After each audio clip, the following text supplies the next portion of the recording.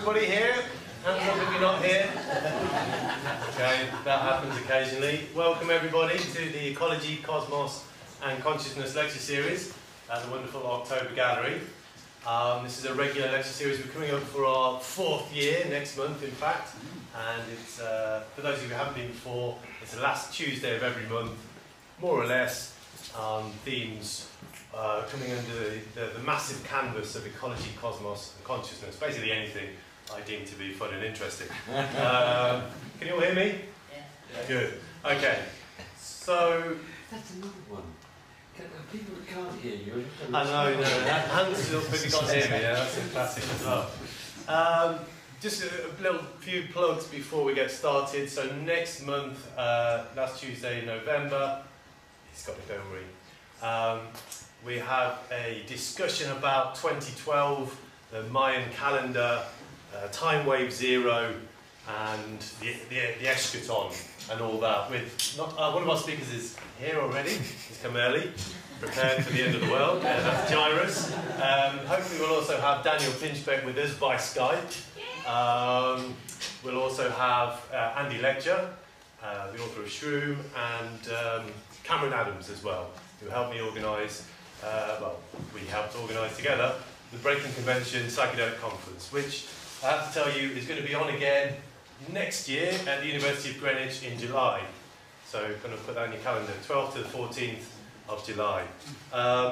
Also the organisers of the Breaking Convention Psychedelic Conference, myself, Cameron Adams, who else? Ben Sessa, and a few other people have got together, and there's an event coming up in the middle of November, 2 or 3 weeks time, called Regeneration in Notting Hill.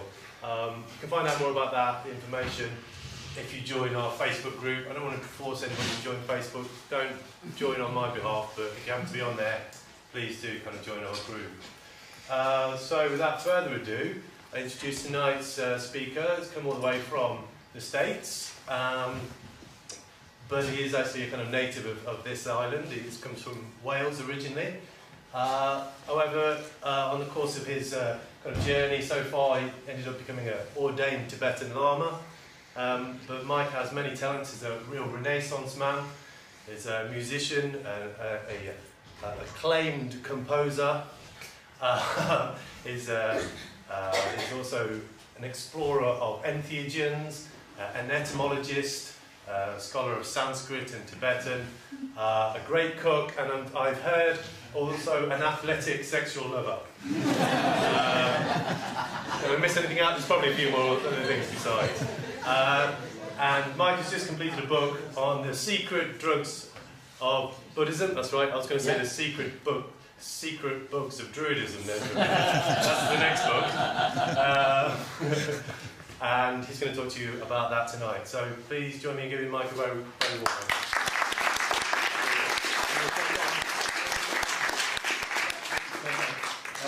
Got me? Yeah, that turns me on. Like that?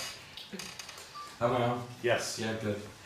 All right, well, okay, how many people here know of, I want hands up, know of the ancient Vedic use of drugs as documented in the Rig Veda? Soma, well done. Soma. It's yeah. Okay. Quick background. The Rig Veda is a book of chants which are used by Brahmin priests, or were, when they conducted something called the Agnihotri, or the fire sacrifice. And they how do I page up in this? Oh, there it goes. Okay, right. And these were priests were this priestly caste of the Aryan people who migrated into northwestern India around 2000 BC, 2500 to 2000 BC, and they brought a kind of religion with them, which was based around, as this lady so rightly says, a drug called soma. Soma comes from a Sanskrit root, su meaning to press, to crush, and so it means that which is pressed down, basically juice. So with no more clues than it being called juice, we're trying to figure out what it is. Well, there are a lot more clues, and they talk about it in various terms. And in this ritual, they would actually make the juice in the ritual, grinding something between stones, adding water or milk, offering some to the flames in which the gods partake of the sacrament as well. They pass it around among the priests. All the priests have a cup, and then they have it ends up with a freestyle rapping contest. And I'm not joking. And they think that's how the Rig Veda originated, in these spontaneous expressions of ecstasy which the priests went into, and except they did it in meter. And so many people have speculated on what this soma was. It was given many different synonyms in the Rig Veda. It was called various things like Shukla, the clear one, Sukra, or Amrita. Mri means to die. Mrita means death. Amrita means no death. In other words, immortality. So Amrita is the elixir of immortality. It is some of the suggestions for soma have been ephedra, also known as mahwang or Mormon tea. It contains an amphetamine, but some of the writings seem to describe a state which is much more ecstatic than that which could be attained with mere ephedra. It's not to denigrate the claims of ephedra. It's still called hom or som in some places in Central Asia. So apparently it was soma for some people. But if you look in the Yajur Veda, a little later text of the same people, you can see that they describe the god Rudra, the red one, or the howling one, or the weeping one. You can translate it in a number of ways, all of which seem to be appropriate for the use of Amanita muscaria as a sacrament. The Amanita muscaria mushroom is the familiar fairy tale illustration mushroom with the red cap and white spots. It is it's a very strange drug. It doesn't seem to be in a group with anything else. It's all out on its own. It affects the cholinergic system, and so makes you cry, hence like the relevance of Weeper for Rudra, and it's bright red, of course. I don't know about the howling part so much, but some of those who take it in Siberia do indeed howl. The Yajur Veda, though, also mentions, as well as the red Rudras, which are seen in plural, they are multitudes of Rudras are seen. So, where it's obviously not just a single god. They also mention the blue-necked Rudras. There's the red ones and there's the blue-necked ones, and they are commonly seen by the girls that draw water from the well and the guys, the youths that tend the cows. And so it's beginning to look as if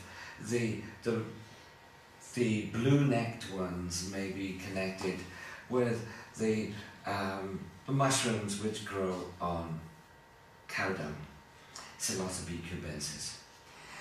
So, if we fast forward a bit to the years between 500 and BC and the beginning of the Common Era, we see the rise of Puranas. These are texts which are compendiums of ancient tales. Purana means ancient, and in it we get more mentions of the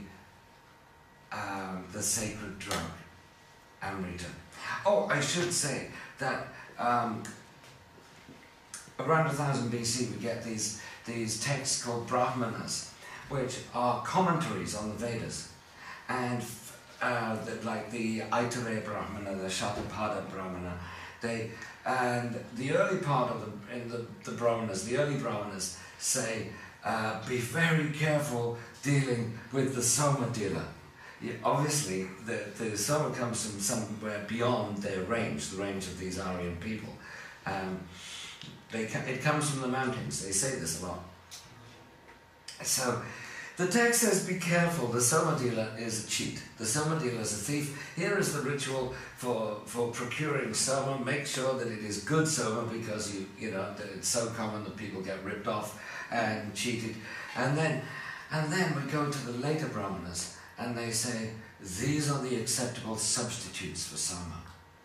So we know that Soma was dying out. The real Soma was becoming scarcer and scarcer until they found substitutes. Some of the substitutes are very interesting. They describe a vine called Soma lata, the Soma creeper, Soma vine, which I think may actually be Algeria nervosa, which contains lysergic amides, and it is native to eastern India. But as I say, we go forward of about 1500, 2000 years, and we find the rise of the Puranas, and these seem to be about an entirely different race of gods. The Vedic gods are like the European gods. Really, they're really cognate with them. Indra is really Zeus. Varuna is Albanos. The Ashvins are Castor and Pollux. They're exact parallels. But the really indigenous Indian gods like Shiva, Krishna, Durga, Kali, they're completely different origins, and their legends begin to be compiled. And in several instances of these Puranas, they mention a specific myth, a myth about the churning of the ocean, the event which made Amrita. And so, in this myth, the gods keep repeatedly being beaten by the Titans. You can imagine that, and it is hypothesized that the gods, the Devas, represented the gods of the Aryan invaders, and the Titans, the Asuras, were the gods of the indigenous people, these denigrated people known as Panis, or the various like derogatory words in Sanskrit for these other people, and that you had to buy a Soma from. And so the several Puranas, the Mahabharata, the Ramayana, they all tell you the story of the churning of the ocean. It must have been a very important myth. And they have variants. They all have different variations. But in it, there is all these various beautiful things come out of the ocean. And the final thing is the world's first physician carrying a pot of Soma, or Amrita, the elixir of immortality. There's a byproduct, a terrible poison, which Shiva decides to drink, and he holds it in his throat. There's various reasons for him holding it in his throat. The one I like is that his wife, Parvati, says, no, don't swallow it, and puts a hand at the base of his throat, and then Vishnu says, and don't spit it out either, and slaps his hand over his mouth. And so he has to hold it there, and it turns his throat blue. Well, and so this is how Shiva gets his most familiar epithet, which is Nilakanta. Nilakanta means blue throat, literally, but Kanta also means, like with a wine glass, it's the stem. It's like anything, any narrow place by which you would pick something up. It is also cognate with, linguistically related to, derived from the same root as the word Kanta, without the retroflex N and palatal T, without the little dots beneath the letters. It means stem or branch. So we're told then this explains why Shiva is called blue stem. I personally don't believe it. I think it's called blue stem because Shiva is the mushroom, Psilocybe cubensis, which the stem turns blue after you picked it because the bruising causes an enzymatic degradation of psilocin into psilocin oxide, and psilocin oxide is dark blue. I think that is why, that's where the Nilakanta, that term comes from originally. But Shiva is not the only Nilakanta.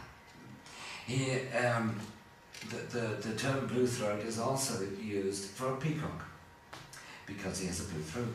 But the funny thing is that in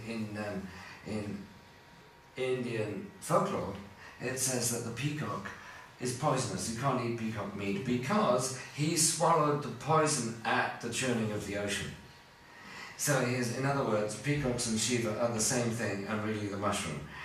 So let's have a look at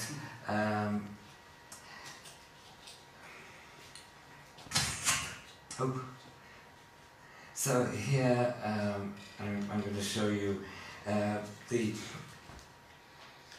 oh yes, I didn't complete the little story about how they got their posteriors handed to them by the Asuras. And they went to Vishnu and said, what are we going to do? We're so demoralized, we keep getting beaten by the Asuras. And Vishnu said, well, you've got to have a joint project with them. You've got to do something that will benefit you both. And so they decided to churn the ocean, which was in those days made of milk. And here we see Mount Mandara, this mountain with lots of little trees growing on it. They were various herbs and medicinal plants. And they wrapped the king of the Naga spirits around it 3.5 times. This is incorrect, it should be 3.5 times. And here we have the Asuras. It says Asura above them, and it says above these it says Deva, Shiva, Vishnu, Brahma. So, and Vishnu is also the turtle at the bottom. He is the pivot for the churning of the ocean. So they hauled it back and forth for a few thousand years until the snake, the Naga, got extremely sick, and he vomited up this poison which Shiva drank. So, yes, so we have this strange notion that the peacocks are poisonous because they were the ones that absorbed the world-destroying poison at the time of the churning of the ocean. Now,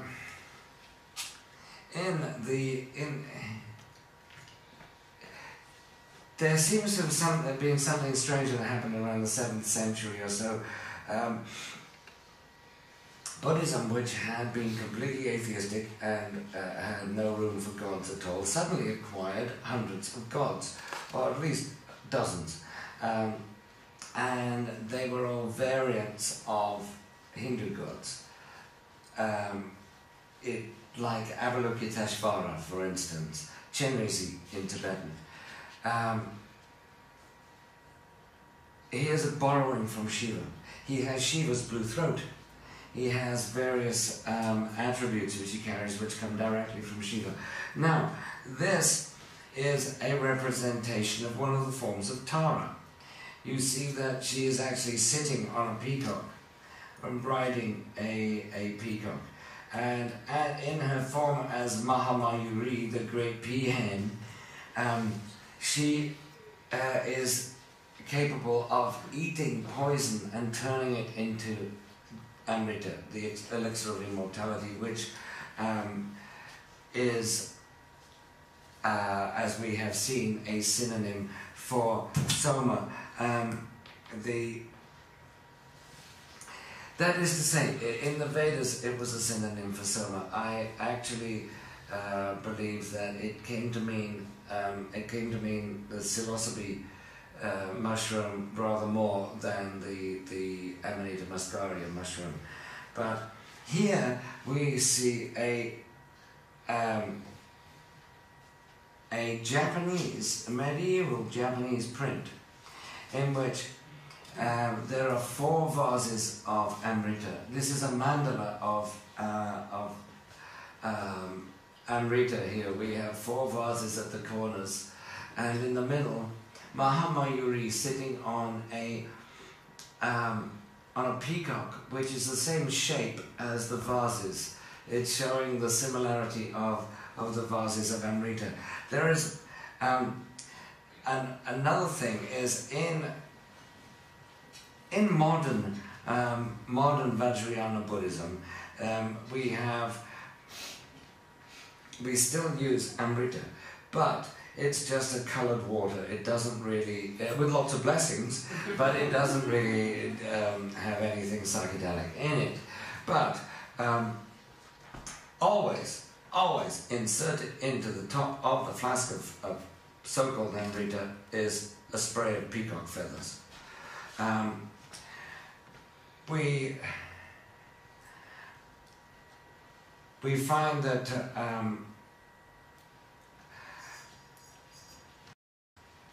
there is, I should mention about Vajrayana Buddhism that the Vajrayana practices, the tantric practices, the sadhanas are not available to everyone. You must be initiated first, and you have to qualify for the initiations by doing a certain amount of practice. And in the initiation, you're given a dose of Amrita. The writings on Amrita make it quite obvious that it is supposed to be psychoactive. And the initiation is in 3 phases, which correspond to the phases of activity of the drug. This is covered in other chapters of my book. I won't go into it now, but one of the things that the initiation qualifies you to do is to take part in a tantric feast or Gana Chakra. And the first thing you do in the Gana Chakra is drink Amrita. So it's quite, the substance is quite central to the practice of Vajrayana. Oh, also we see that, for instance, I'm going to see if I can find this illustration. There's a deity, can't find it so far. Okay, there's a deity called Vajrabhairava who has a buffalo's head and rides on a buffalo. Why buffaloes? Water buffaloes. What's special about them? Well, it just so happens that there is a particularly potent species of psilocybe mushroom called psilocybin mushroom called Panaeolus cambogeniensis. It grows only on the dung of water buffaloes and nowhere else. It is strange that sometimes this deity with a buffalo's head doesn't ride a buffalo but rides a peacock instead. Here we see the well-known deity Amitabha, who is carrying a begging bowl. In the begging bowl there is a flask of Amrita with a red flaming jewel above it. It's difficult to see, but there are 4 stylized streams of Amrita flowing out of that flask. It is an overflowing flask. How do we know this? Because all Vajrayana paintings, Tibetan religious paintings, are painted according to a script. They are all derived from a written sadhana. We don't have to look at the painting and say, well, I think that looks like something or other. You just look up the text and find out what it is. And so it describes quite clearly, this is a flask of Amrita and there are 4 streams coming out of it. The throne, as we can see, is supported by 2 peacocks. His name, Amitabha, is usually explained as infinite light. Amita Abha. in Sanskrit, literally not measure light or radiance. A very great authority on Buddhist iconography, Professor Lokesh Chandra, has pointed out that the name is actually not Sanskrit at all, but Prakrit, and that the Amrita part is Prakrit for Amrita. So his name means the radiance of Amrita, the sacred psychedelic sacrament.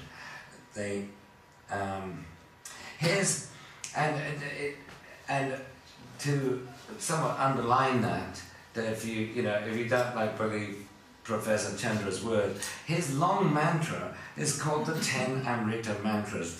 Mantra because the word Amrita occurs 10 times in his mantra. And here, one of the great things that came out of the churning of the ocean is Surabhi, the wish-granting cow. And we know that the psilocybe mushroom grows on cow dung. And so we would expect, if we are talking about the psilocybe cubensis mushroom as being Amrita, you would expect cows to be associated with it. Like for instance, Shiva's vehicle, his vahana, is Nandi, the bull. Nandi meaning joy. And so here we see the cow with wings and a peacock's tail.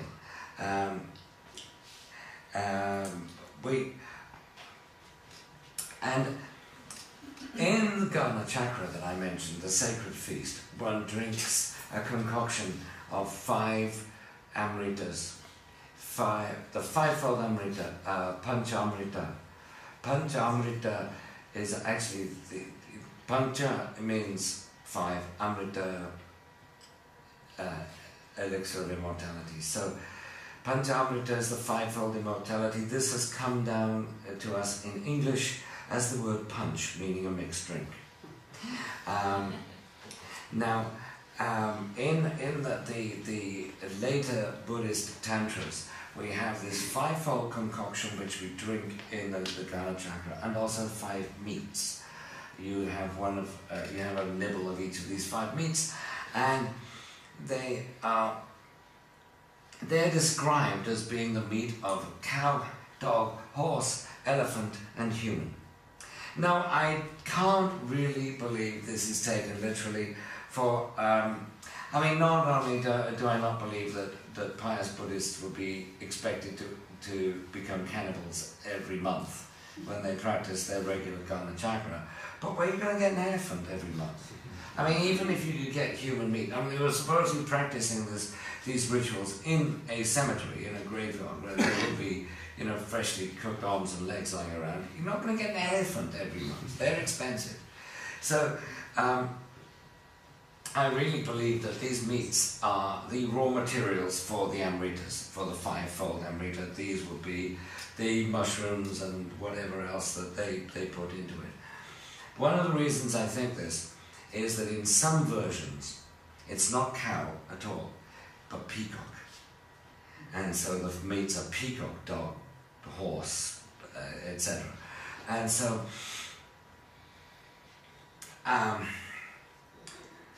the only way in which I think peacock could taste like cow is if they're both the same mushroom. The mushroom that grows out of cowpat and has a blue stalk or blue neck like a peacock, and so it's called Nilakanta. So is that long enough? Should I cut it off there and have questions? It's up to you, Mike. You can keep going for a little bit longer if you like. You haven't been going for. I just like to point one thing out. Yeah. It's either got its 2 tails, or one of those tails is the wishes coming out. No, it's got 2 tails. All right. And she is also sometimes shown with women's breasts as well as the other. It's quite a confusing creature. She's, the Kamadenu or Surabhi. She has 2 names.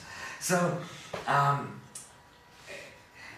all right, I'll give you another little thing. And there's a Tibetan version of the churning of the ocean, and in this case, the reason for the churning of the ocean is the dreadful poison that's about in the world. It starts off with what is a byproduct in the other one. So this poison is around, and the Buddhas get together, decide to churn the ocean and make Amrita, and they make the Amrita, give the world supply of Amrita to this mild-mannered golden bodhisattva called Vajrapani, who is just like this quiet guy, golden colour, wearing usual bodhisattva robes, and he just happens to carry this little golden thunderbolt around with him for some reason. This guy originated mythologically as a yaksha, a goblin, but I won't go into that now. Yakshas show up in this quite a lot. These chthonic creatures that live underground and emerge from time to time, somewhat like mushrooms. So he's given this pot of Amrita to look after, like take care of this. The Buddhas say it's all we got, the world supply. So, but for some reason he doesn't keep close watch on it, because there's this demon called Rahu, a demon who causes eclipses. And he is jealously watching this pot of Amrita until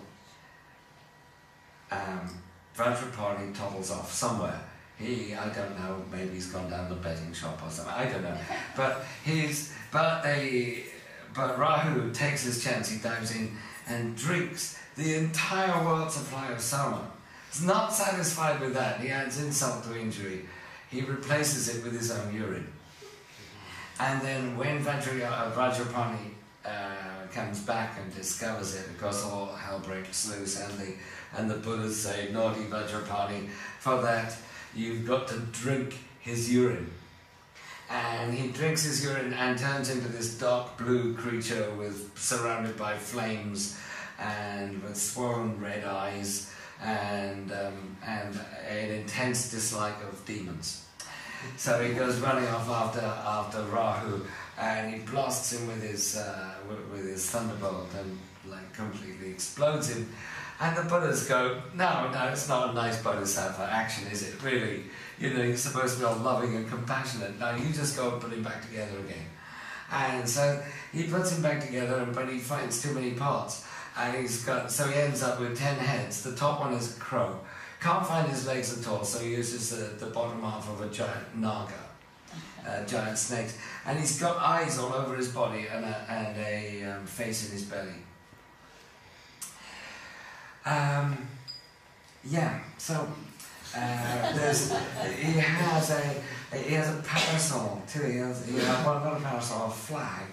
That's right. It's a banner, but it's not like a flappy flag that we're pennant, like we would call a flag. These banners of victory, Dvaja, they were held up in battle after an Indian armies had been fighting. When one was defeated, the victor would raise this banner of victory called the Dvaja, or a Jaya Dvaja, which victory banner, and it's like umbrella with a skirt around it.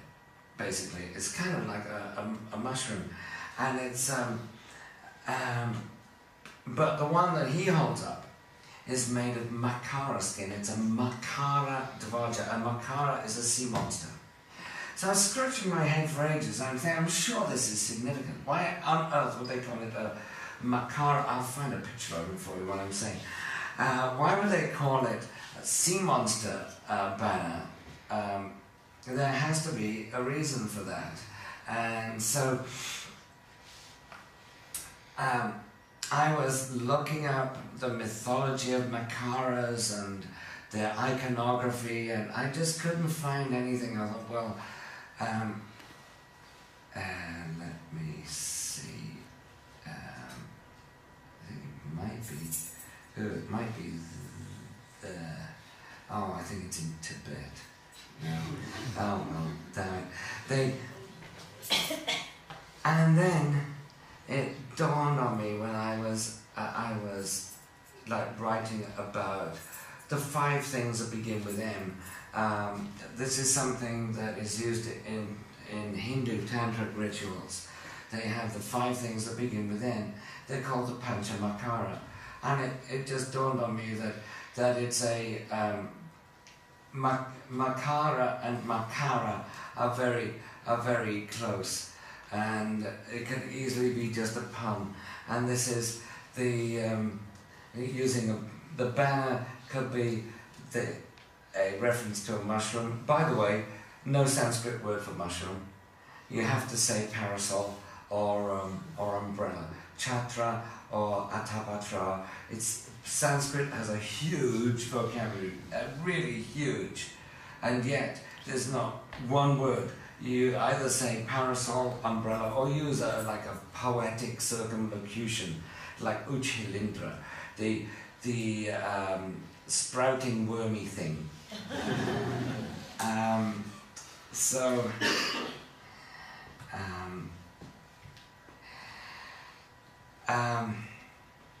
Yeah, so it occurred to me that, we'll come back to him.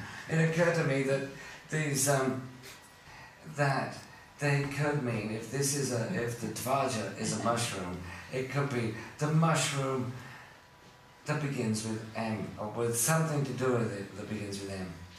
And one thing that begins with M is what he replaced the soma with. Urine, mutri. Mutri in Sanskrit is urine. So I think you're saying the urine mushroom. Here, I don't know if silly me, I just assume that everyone is familiar with the physiology and the pharmacology of like the uptake and metabolizing of muscimol and ibotenic acid, which is found in the Amanita muscaria mushroom. Well, the active principle, the thing that gets you high, is called muscimol. But there's a lot of ibotenic acid there as well, which is somewhat intoxicating, but mostly toxic.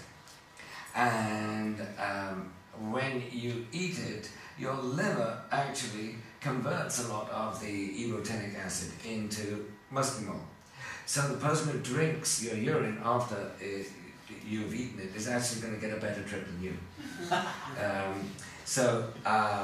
And so here we see a Tibetan version of Ganesh called Authority Averting Ganesha, or Ganapati to be strictly correct, with his consort, who is a monkey, a female monkey. There's no funny business here. Who is drinking a stream of wish-granting gems from his penis. And the only authors who've actually written this up and commented on it say that she is filleting him. I do not believe that. They were not shy about showing such things, and that is not an erection. Here we have a one-legged demon surrounded by wish-granting gems. Oh, damn, I really don't know where that is. I'm looking for something and I thought I would find it. But, so I have a picture of Rahu, is a rather splendid picture. But the thing is that I think I mentioned he has 10 heads, and the top one is a raven. There is a strong connection between ravens and Amanita muscaria in Central Asian mythology. In Afghanistan, the Amanita muscaria mushroom is called Aish al-Harab, which means raven's bread. And there is still a Phylogaric Amanita muscaria cult in Afghanistan. It's quite possible that the Aryan people picked up the use of that mushroom in their migration through that area when the Andronovo culture migrated through what is called the BMAC, the Bactrian-Margiana Archaeological Complex. But that's really prehistoric and quite speculative, but I think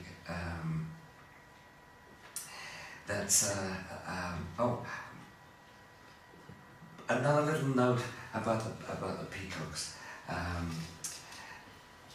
In the 11th century in Rajasthan, there was a monastic order of a Shivite monastic order known as the stoned peacocks, the intoxicating peacocks.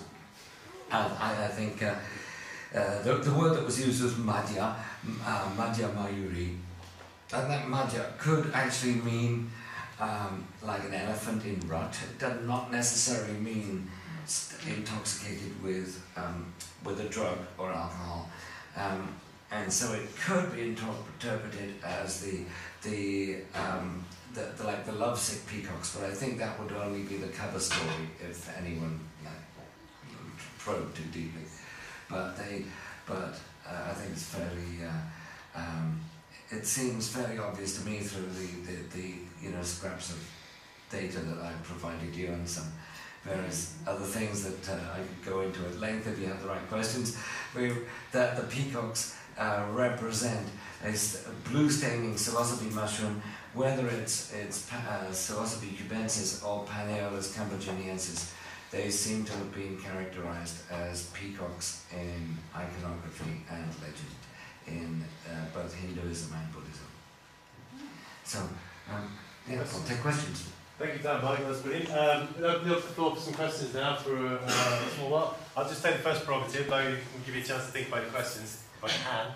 That's my catchphrase. So at what point did the kind of medication stop and the meditation start, or what point did the medication get supplanted? For me? Meditation, no. Well, actually, it's like it's in the 5th century. We see the sudden arrival of tantras, these scriptures, which are very, very mysterious. They are written on many levels at once. They're what people call like multivalent or polysemic. They have many levels of meaning, and it's my guess that in many cases when they're talking about sex, they really mean a psychedelic experience, and that they are hiding this in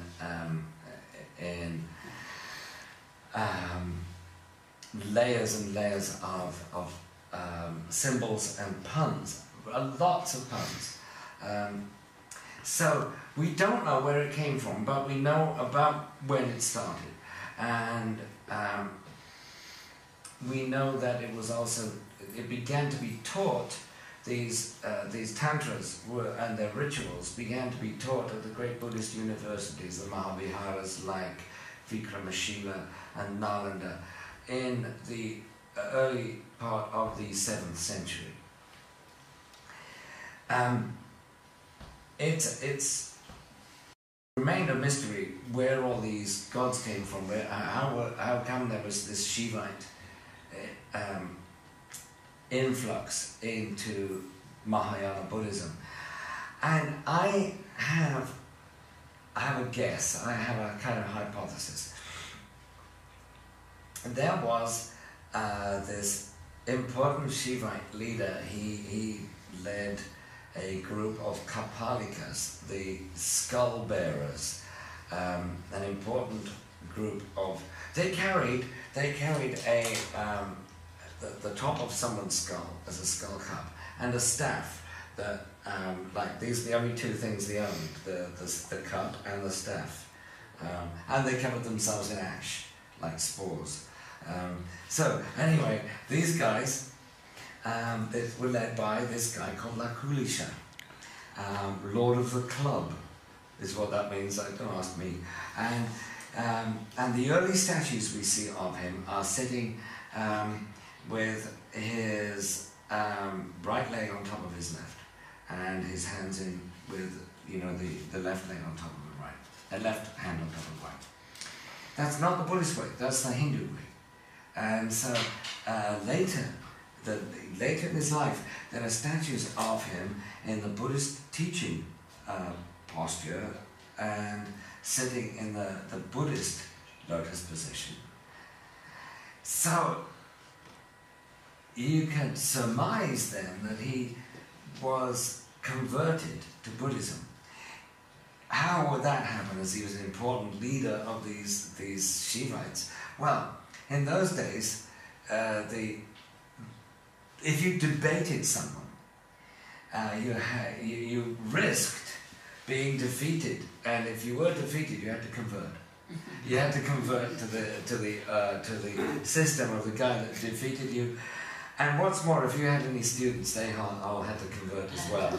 And so if Lakulisha was beaten by a Buddhist debater, he would have had all these hundreds, maybe thousands of followers who would be dragged kicking and screaming into the Buddhist camp, bringing all their Shivite practices with them. That's just a guess from my part of where these, when the meditation stopped and the medication began. Although the meditation doesn't stop. It's before you can qualify for the tantric initiation, you have to prove yourself a pretty competent meditator and jump through a bunch of hoops first. But that's that's my understanding, my best guess about the historical background. Thank you, Mike. Have you opened up for questions then? Do you want to? Yes, I would like to ask you. So your inspiration for those theories was obviously your personal experience with entheogens, with those substances. Can you tell us about your background a little bit? I'm interested because you are a Buddhist. I discovered Buddhism, and you can read it in the book. It's actually you don't have to pay money to find that, but the bio chapter will tell you all about that. And I discovered psychedelics and Buddhism around the same time. So what's before you answer that, the second question would be, so what's the situation at the moment? Is it Buddhist taking, in secret, like they don't want to tell us that they are using psychedelics? And this is very interesting. I knew Chudram Trungpa Rinpoche when he lived in England. And he would say, and he did take psychedelics, he took LSD, I know. And he criticized hippies for not taking it properly, not doing it with enough, concentration and respect. He also said that there were more powerful things in Tibet. And he also told people you should stop taking LSD. Or he said to, various uptight, like bourgeois, middle-class Buddhists, I think you should take LSD. But I know my teacher told me that Trungpa was not prepared to divulge all the secrets of Tantra because people in the West would misuse them. And I think, I suspect he might have meant the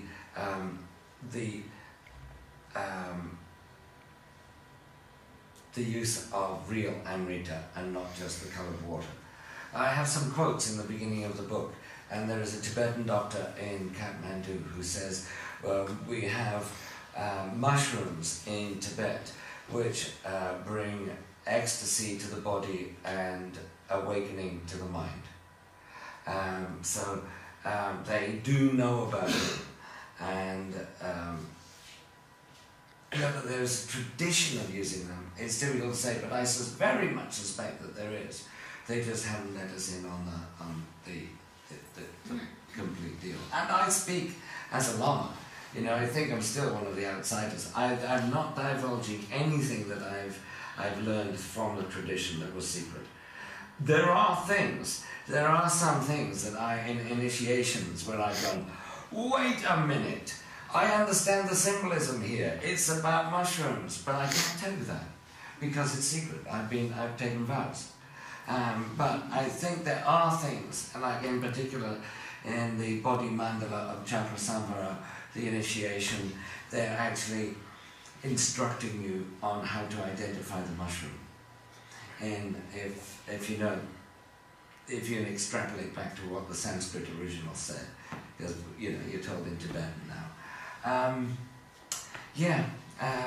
It's very difficult to say whether anybody really does it anymore. So can I ask one more? So, as a Buddhist monk, you do... No, I'm not a monk. You're not a monk. But No, I'm a lama. Yeah? Lama, So, yes. Yeah. So, you are a meditator. Yes. So, can you tell me, did you have any experience close to psychedelics experience through the use of any substances? Do you have anything similar in your own experience? Oh yeah. Yes? Yeah, but they augment each other, they really, meditation helps you trip and tripping. So you helps you had an meditate. experience so profound during meditation, during the white light, absolutely, yeah. So, okay. That's a lot of questions. Moving on. Julio.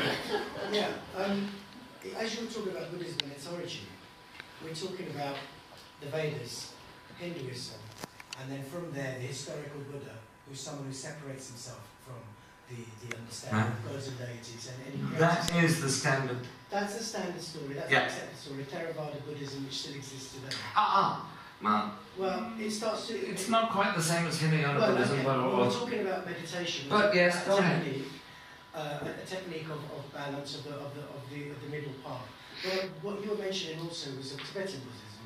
Now, as I understand Tibetan Buddhism, and how Buddhism is taken back into Hinduism, is that with Tibetan Buddhism you have the shamanistic origins. No, I don't know. I think this is a big misunderstanding, and Terence McKenna is responsible for a lot of misunderstanding about this. Like, a lot of people believe that all the colourful deities and stuff in Tibetan Buddhism comes from Burma, from Central Asian shamanism. Absolutely untrue. No, it all comes from India. And if you don't believe me, look at the deities of Shingon Buddhism in Japan. They have no input from Tibetan shamanism, and they have the same deities. But Zen and Taoism is much... No, not Zen. Shingon. Yeah, Shingon. Zen is closer to the original technique of Buddhism, which is not connected to the deities. What I'm trying to suggest in this is that, I'm quite fascinated by the idea of the psychedelic origins. I think there's very little doubt that there is some psychedelic origins to shamanism, religion, but the pure technique of meditation is separate from any involvement in psychedelics. It's generally accepted. It's not separate in the initiation. Well, you're talking about Tibetan Buddhism again. No, I'm talking about Indian Buddhism. I'm talking about Vajrayana. Well, not the pure school that you spoke about. Well, I don't know what's meant by pure. Well, you're saying atheism. Now, no deity, no projections, no deities. But was there a Buddha?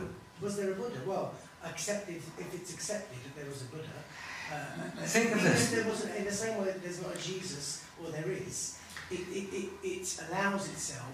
I mean, Christianity does the same thing. It assumes as it travels around, grabs pagan belief systems and assimilates them. Yeah, and assimilates them. But think of this. Had to do the same thing. Think of this. The art of Buddhism, the earliest art. Have you ever seen any of the earliest art of Buddhism? Where's the Buddha? He's not shown. He's not there. There are all these people looking at a space under a tree. They're looking at a mushroom, or a wheel, or a pair of footprints. And if you look at the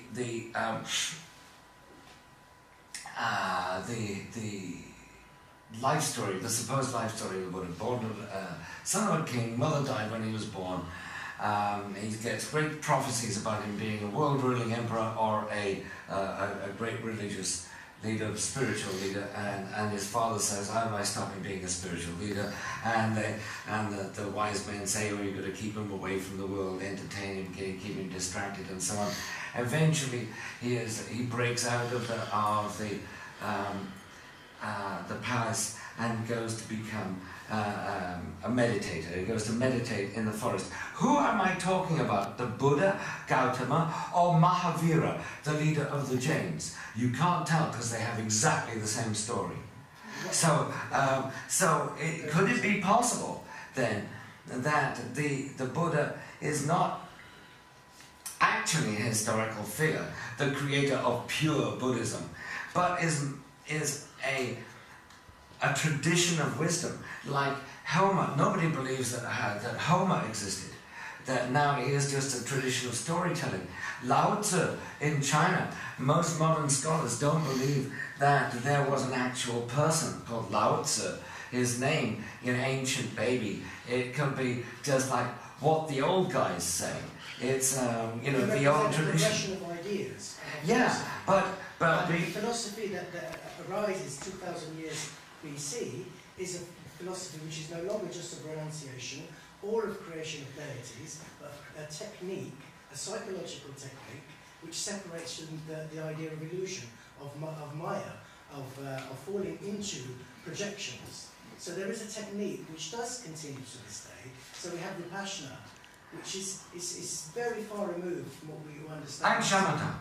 Vipassana and Shamatha are both like the very large, you know, compendium of meditation. Do you see a connection with that? Sorry, Julia, can you give us some more questions, please? Sorry, just that. Do you the final question, do you see a connection with that kind of technique? Well, you seem to be thinking that what I'm suggesting is that we just take drugs and then we get enlightened. No. There are meditations involved. And what I'm suggesting is that there may have been because I mean, what I was saying about the Mahavira, founder of Jain, he's also said to have lived at the same time as the Buddha, but he has the same biography, and the early Jains and the early Buddhists use the same symbols. The same, the wheel, the umbrella, the footprints, the Nandipada, these, and I have tried to find out where these come from. And, you know, the Buddha is supposed to be lived 500 BC, same as Mahavira. You can take these 2,000 years earlier and find them on the seals of the Indus Valley civilization. It's quite possible that these, and also I find that these symbols that they use are related to mushrooms. It is quite possible that this was a tradition of mushroom-inspired wisdom. That the Buddha wasn't given a form until the Greeks of Gandhara, this is in Kandahar in Afghanistan now. It was left behind by Alexander the Great. It was a Greek kingdom, lasted about 1,000 years. They became Buddhists. They had like coins with Heracles on one side, the Buddha on the other. But they were the first ones that showed it as a physical being. Up to then, I think it was just received wisdom. Possibly. I mean, I'm just putting this out there as a... but you should not believe that the instructions for using the Amrita are separate from meditation. You are instructed on how to meditate while taking it. And the meditations on the deities, being a deity, is considered a form of shamatha meditation. And you know, shamatha is tranquility meditation, which is, you know, basically learning to focus the mind and hold it in one place for, you know, from a few seconds to several hours. But I don't see a separation between these. Yes, there were different schools. This Vajrayana is different from what you might call Paramitayana. But you know, even in the Theravada, which you brought up, even they had a branch of the Theravada which used psychedelics. It's called Vaidya, and it's still found in Burma. But these days in Burma, the Vaidya practitioners are village shamans.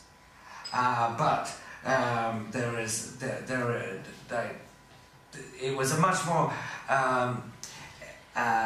elevated tradition in earlier centuries. But it is there too, in what we might call pure Buddhism, in the Theravada. Julia, you can carry on the discussion after. There's a few more people to ask questions. So, yeah, you. I'm quite intrigued by the fivefold Amrita, because it's a fivefold elixir of immortality. It sounds like a very powerful concoction. And you did talk about the cow and the peacock being possibly a representation of a symbol of Cubensis. And I wonder if we have any suggestions or any ideas about the other four forms. Yes. And the number 5 presumably comes from Shiva. It's important in the cult of Shiva. But the other substances are a little more difficult to pin down.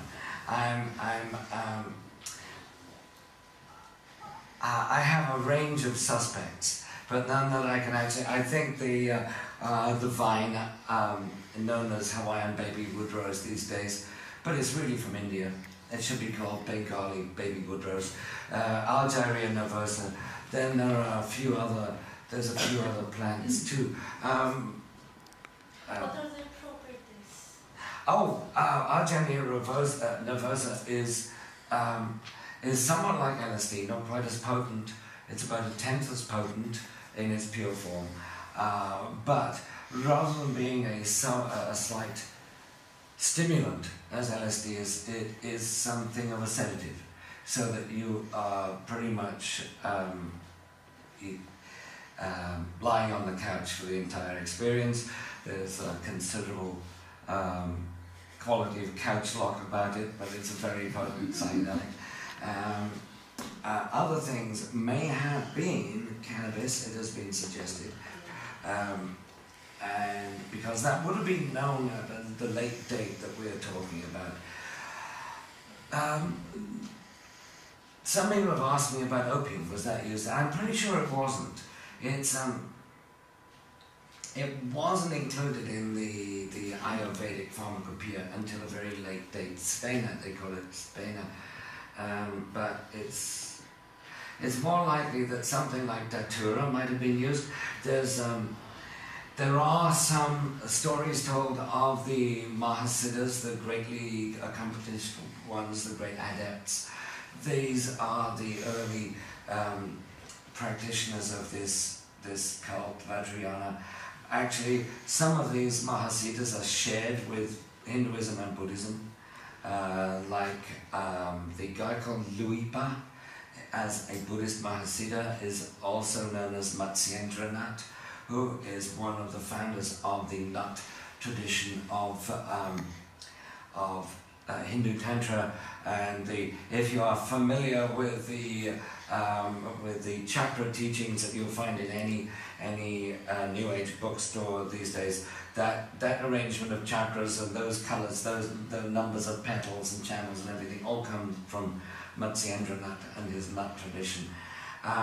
But one of these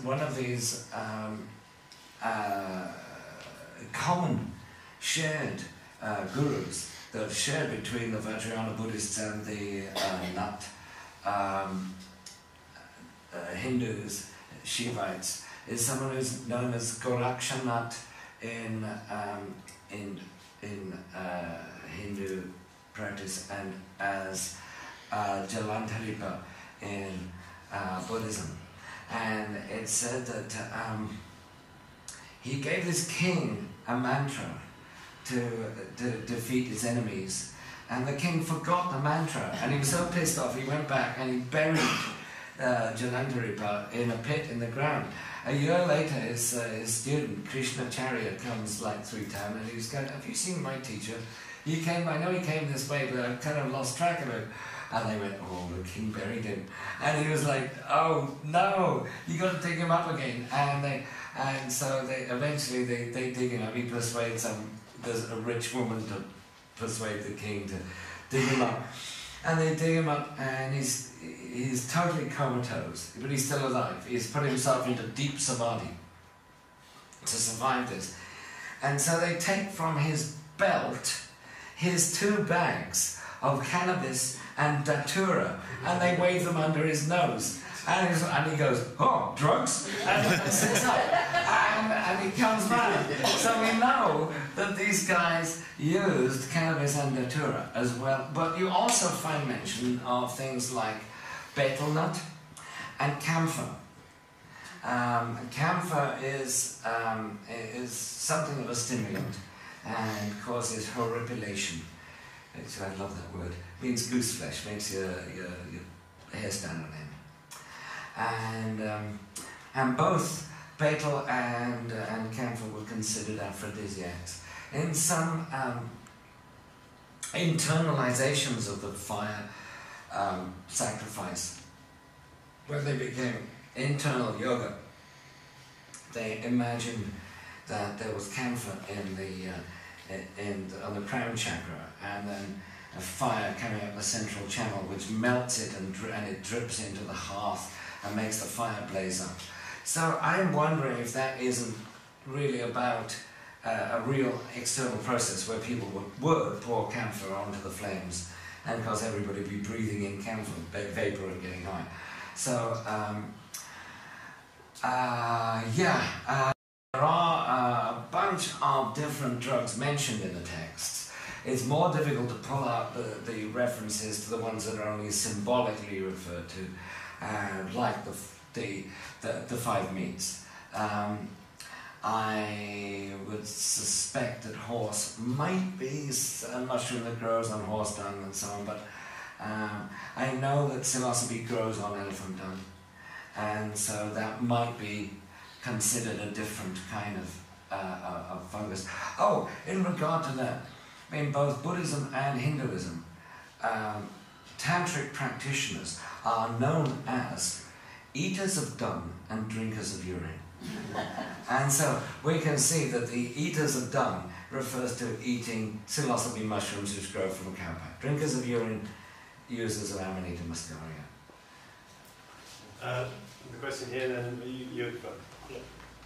It's interesting because there is a very old superstition to never have peacock feathers on stage or anywhere in the theatre.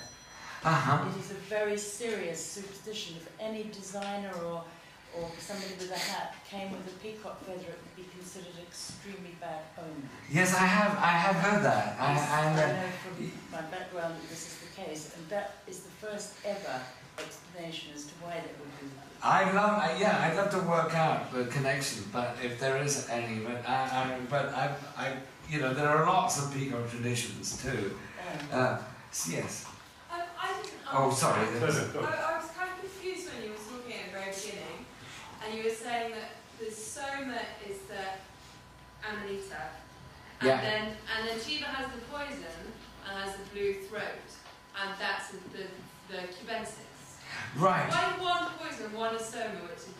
I don't think one is poison and one soma, but I'm not sure why they said it was poison that caused the blueness. Because Amanita is a lot more toxic than psilocybe. Yeah, but it's quite clear from an early stage they thought, oh well, they're both mushrooms, they'll both work as soma. And there is a certain amount of confusion, conflation between the two things. And I've even seen it in this country when mushrooms was on sale in head shops, when that was legal.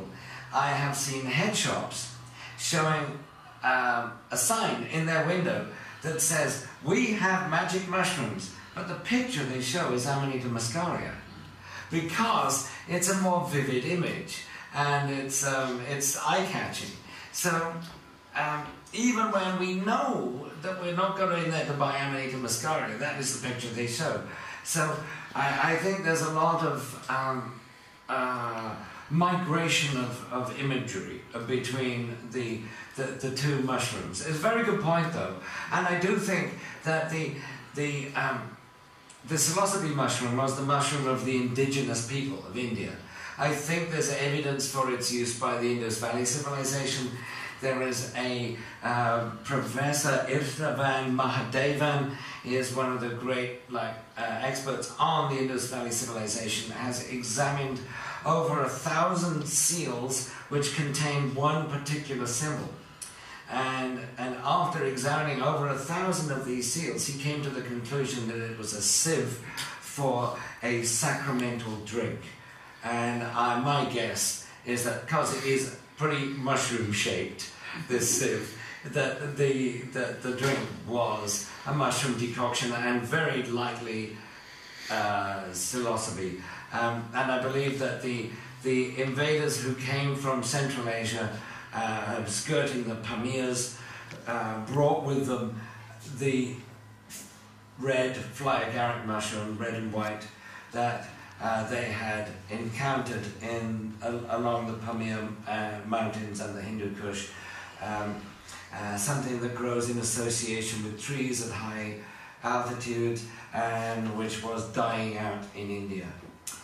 So I think that they abandoned that one and said that one's getting hard to get hold of. We will take this other soma that is also a mushroom. And so a lot of the old epithets and a lot of the old verses still applied to the new stuff. And in the Yajur Veda, the white Yajur Veda, which is a little later than the Rig Veda, we do see reference to both of them, the red and the blue-throated, as both being a kind of Rudra. Yes? It's time for one last question, I'm afraid. Are you able to tell us how amanita should be prepared for ingestion? Oh, you should not eat them fresh. Definitely, be very, very careful eating Amanita muscaria. Be careful first off that you've got the right species. You don't want other Amanitas. You certainly don't want to eat Amanita verna, Floides, or any of the highly toxic ones. Amanita caesarea is delicious. It's completely. Do they all look alike? They look very similar, but you've got to be very careful. So. Amanita Vandharina is like muscaria but more potent, but they should always be dried thoroughly or boiled to decarboxylate the ebotenic acid. So, or feed them to your reindeer and drink the... Lewis Carroll, I think, took them from the same places as we've seen them in Kent. Oh, yes. In the birchwoods there, which is... yes. Lewis Carroll character, it has that effect of making things very small and very large. Macropsia, it causes both macropsia and micropsia that, yes, Lewis Carroll probably read about it in a book called Seven Sisters of Sleep. It's thought that he would have read that because he had 7 sisters and he was an insomniac. And so... because of the sisters? No, just consequently, no. His original version of the book was the stem that made you taller, the cap that made you shorter, not one side or the other. So anything else that was... Mike, thank you. I'd like to carry on. We can carry on the talk afterwards. Please do stay for a glass of wine and a chat. I'm afraid that we haven't got any punch. My advice would be that, thank you for the datura and the cannabis and the wood rose and the mushroom, but easy on the camphor. Right. Otherwise you can have a bit of a weird weekend. Anyway, so there'll be more talks coming up. And just quickly make an announcement that somebody here can give out some flyers.